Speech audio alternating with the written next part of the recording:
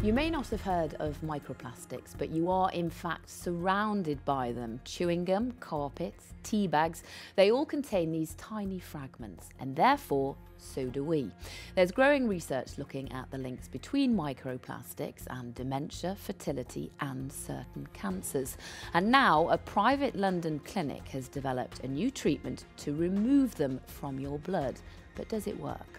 I'm Lucy Watson, and this is what you need to know. Well, joining me is our science correspondent, Martin Stew. Now, you've been looking into this. You've been along to the clinic, Martin. First of all, I mean, many of our listeners, many of our viewers will already know, but just enlighten me maybe as to exactly what microplastics are. Okay, so micro and plastic, they're really small bits of plastic. Technically speaking, it needs to be smaller than 5 millimeters. Think of the rubber on the end of a pencil. So something smaller than that is technically a microplastic. They're normally much smaller than that. And what they are often is where plastic gets broken down into smaller and smaller pieces, a bit like stones on the beach turning into sand. It gets ground down. The same thing happens with plastic, and then it doesn't really degrade. It takes hundreds of years often, so it stays in the environment. You also have some bits of microbeads. You remember back in the day, you used to have facial scrubs or toothpaste with microbeads. That's now banned in this country, but those actual beads are still around in the environment.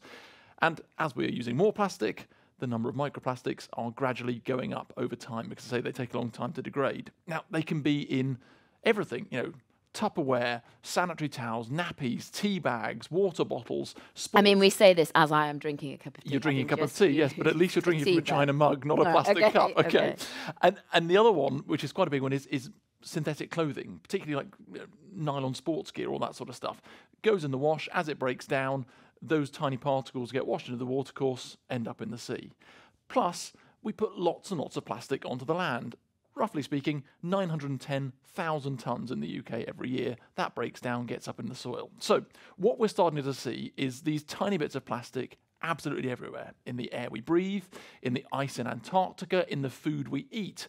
It's potentially impacting the environment. We found bits of microplastic in the guts of fishes, lots of them in shellfish because they're bottom feeders. So as bits of microplastics wash through in the sea, in your mussels or your clams, wherever it might be, that's getting in there too. And one test looking at worms found that they'd had reduced fertility as a result of microplastics. And so it's no real surprise when it's everywhere that it is in us as well. Yeah, exactly. I mean, one research, which is quite terrifying, looked at... Oh, God, I know this statistic you're about to tell me, yeah. Yeah, so they looked at the brain of somebody who died, and they found 7 grams of plastic, or microplastics. That is the same as a plastic spoon in your brain. So the question is, what is this doing to us? Oh, Martin, you're just making me have this big sigh. Yeah. Is this another thing I need to worry about? Just how bad is it that these microplastics are swimming around in my brain then? What is the real health impact, I suppose? Well, the answer is we don't really know. Okay. Most people seem to say... I expect you to know everything. No, well, I'm sorry I don't. But logic would suggest limiting the amount of plastics, of strange foreign particle in your body would be a good thing. The WHO, the World Health Organization, have said we need to have further research. And what we are seeing is that research happening at the moment. There isn't kind of one particular smoking gun at the moment, but lots and lots of papers are starting to link microplastics to things like dementia, low fertility, heart disease, cancer, all these diseases that we're seeing the levels of going up in society, and it's hard to explain why. One of the theories being examined is whether microplastics are playing a part in that. But as I say, we don't know definitively yet, but the kind of the prevention of harm theory would suggest maybe it's sensible to limit our exposure to microplastics if we can. Now, if I was swimming in cash, there is now a place in the UK, in fact in London, that can effectively clean your blood. Just tell me a bit about this place. Yeah, so that's what they say. They're called Clarify Clinic, and what they're offering is a bit like dialysis. It's a 2-hour process. It takes your blood out and cleans it. They say they can remove somewhere between 90 and 99% of the microplastics in your blood. And here's how they say they can do it. So what we're doing is we're taking blood out of your arm, putting it through a Terumo machine which splits the blood into 2 components. One is red blood cells, the other one is plasma. Plasma goes into our column, which is where all the magic happens. That's where we're taking out the microplastics, the forever chemicals and the poisons and toxins out of your plasma. It comes back into the unit. combines and back into your other arm. It's pretty expensive, isn't it? It's not cheap, no. So the 2-hour treatment costs just under £10,000. Right. And it's not a one-off. Because what happens with microplastics is they get stored in the fat in your body. So you can clean your blood, or the company says you can clean your blood, remove up to 99% of the microplastics from your blood, but obviously there'd then still be some stored in your fat. The theory goes, or so they say, that over time what happens is the high concentration of bits of plastic in your fat would then work out into your blood where there's a lower concentration. So by cleaning it again regularly, you can keep the levels down and possibly lower them further. That is the theory.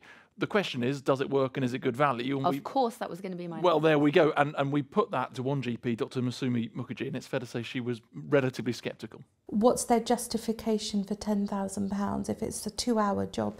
In general practice and in most of the NHS, we would want evidence. Every procedure has possible side effects. I hope they've done studies on it. And until I saw that evidence, I would not advise any of my patients to do that. And then responding to what she'd said, I put that question to David Cohen. So he's the guy from Clarify Clinics who are offering this service. What would you say to people who say this is a gimmick and it's a very expensive one at that? I'd say they should look at the research and the results. The research from very prestigious journals is showing we are taking microplastics out. So, I mean, the GP is a bit sceptical. How did you feel when you were there? Did you believe in the whole thing? I could definitely see the logic. So, I mean, Yeah. If you've ever seen someone having kidney dialysis, they take blood out of your body, they clean it, and they put it back in your body, it works. Now, what they're using here is basically the same machine as the guy had explained. It splits the blood up and it puts it back in. That's medically tested and is definitely safe. The difference here is a particular filter. It's this tube that's got a kind of a filtering device. It's not that dissimilar to one you might see under someone's sink for a kind of a water filter. Slightly more advanced, of course, and doing something different. And more expensive. And more expensive. But that's what they're doing. So the theory kind of makes sense. And they also, as well as removing blood plastics, say it removes what are called forever chemicals. You might have heard people say, be careful if you get a chipped non-stick frying pan, or don't put your non-stick in the dishwasher. The reason for that is Teflon type materials were developed back in the 50s, and they're brilliant because they're brilliant lubricants, things don't stick to them, and they last and last and last. That's why they're called forever chemicals. The problem with that is, when they then get chipped or get into the environment, because they never ever break down, they are stuck forever. And some previous forever chemicals, there's one called PFOA, was proven to be carcinogenic, i.e. it causes cancer. There are tens of thousands of other forever chemicals. Now, they are not directly linked to cancer yet, but people who are worried about them would say that's because we haven't done enough research about them. We just don't know. So this company is saying, right, we can remove the microplastics, we can also remove forever chemicals and general inflammation in your blood, which does sort of make sense. But, you know, it is a huge amount of money to outlay. It is a relatively short-term fix that you would need to do again. And it's just probably not practical for everybody to be having that. And there's not enough body of evidence really to say definitely this is going to solve that problem. And to be honest, I hadn't really thought about, and all the things you do think about your body and keeping it healthy. My blood is not one that I naturally think about as in I must keep that clean. Yes. But you did test your blood at this place, didn't you? Just to see how good it was? I mean, that seems a very simplistic word to use, perhaps. No, how good, how clean? How clean, I think, yeah. So they did a basic finger prick test, and then I came back 6 weeks later, and we can find out the results now. When I started, I had 50 total particles. So that is 500 particles per milliliter of blood. Immediately after, I had 5 total particles. Okay. So I had a 90% reduction. Big question. What about my results? So you actually have the lowest microplastics of anyone we've tested so far. You really? Have 6 particles pre. Why is it low for me? It's a combination of lifestyle, good choices, and of genetics. So I'm sitting next to a superhuman then. Well, I don't like to go on about it, but I was amazed. I don't like to go on about it, but that's... I've mentioned it once or twice, sure, but but I was amazed because I don't, I try and do various things, but I don't go out of my way. You're a naturally healthy specimen. Well, it might be. Actually, one of the theories is that there's quite a lot of microplastics in some cleaning products. So the fact that I don't do enough cleaning around the home could be anecdotal. Don't say that in front of me, Martin. No, please. I'm sorry. But it's interesting because I was then had a longer conversation about what it is, why that may be that mine is quite low. She said, lifestyle type thing, so lack of cleaning, but also making choices. I would normally carry a metal water bottle or a glass water bottle rather than a plastic one. Well, naturally, that is what I was going to ask you, because let's face it, the vast majority of us don't have 10 grand in our back pockets to spend on something like this, whether it is absolutely brilliant or not. So realistically, what can, the every man, the every woman do? Yeah, well, the short answer is there's lots of things that you can't limit from it. In the air we breathe, these things are everywhere. There's a couple of things which might help. So I think the biggest one, if you were to take anything away, is don't heat things up in the microwave in plastic. So, you've got that takeaway sat in the fridge that you didn't finish last night and you bung it in the microwave to rewarm it. Because when you warm up the plastics, that tends to release lots of these microplastics. Similarly, putting boiling water into plastic-lined cups and things like that isn't fantastic. So those are two things you could avoid. They're relatively simple. Other things, maybe try and use glass Tupperware, glass water bottles or metal instead of plastic if you can. Natural fibres, so wearing cotton rather than polyester clothing. All those like trendy sports gears, leggings, all that sort of stuff, because they're made of those plasticky fibres, every time they go through the wash, you're just getting more plastic things being released. Similarly with carpet, furniture, if you have a wool blend instead of a nylon blend, all these tiny things. And a wool blend instead of a nylon blend of your carpet. Well, you can have a higher blend of wool. You know a lot more about carpet than I do. Well, only because one was cheaper than the other one I was looking at recently. The other thing, which plays into my lack of cleaning, but actually vacuum cleaning can be an easy thing because you are physically hoovering up and removing the dust. So the microplastic dust, rather than getting in the air, you can suck it into a bag and dispose of it. So that's a sort of a simple hit. But I think the main thing is to say, try not to panic too much about it.